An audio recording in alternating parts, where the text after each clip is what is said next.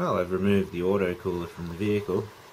As we can all see, it's looking a bit sad and dismal and oxidized. So let's see what kind of magic I can do on this. Right, now that I've got the thing the right shape now I can give it a clean.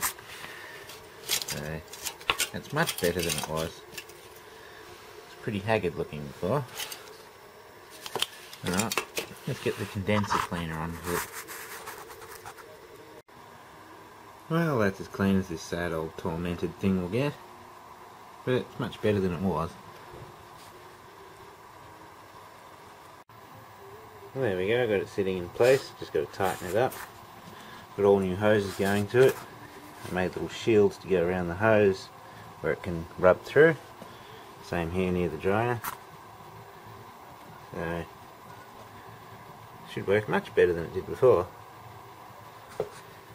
And someone questioned if that's garden hose. No, it's just hose that came with this expansion tank. And also someone mentioned about the pulley on this. It's actually got its own flywheel. Interesting. I think I'll be doing a radiator in this vehicle very soon.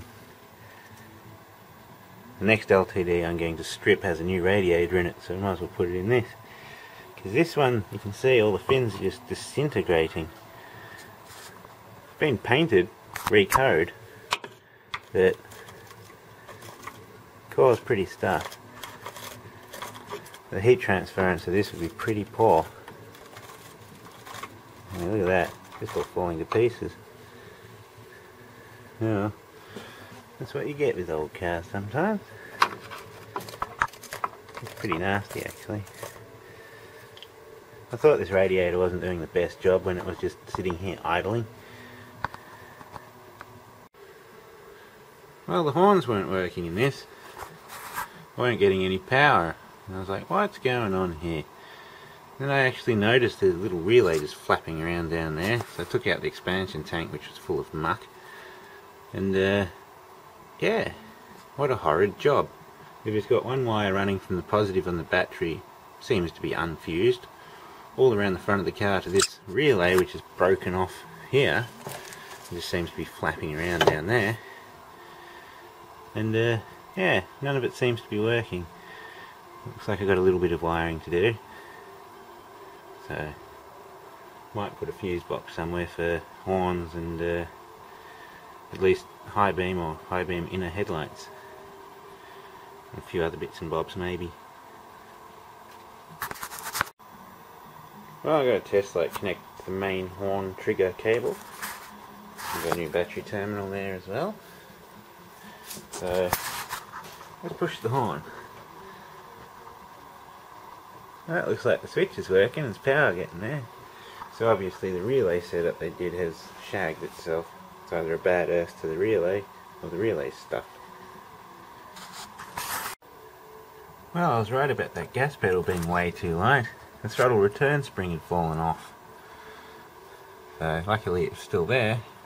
So I'll just put that back on and then the gas pedal should be a lot better. So it's just way too touchy before. Alright, well now it's got a throttle return spring on it. I had to move the gas mixer to do that though, because it was impossible to get to with that in the way. So, but got a return spring there. So it shouldn't be dangerously touchy. Now that I've moved the gas mixer, you can see it might need a few hoses. You can see the hose clamp here has been way over tight and cut through the hose. I feel a bit soft and gooey anyway. And someone's put this bracket on wrong and it's sort of cutting into it. Should be on more of an angle. Oh, these things happen. Well, I pulled that damn massive battery out. It's huge for the CCA. It's only 700 CCA. It's not the right battery for this car.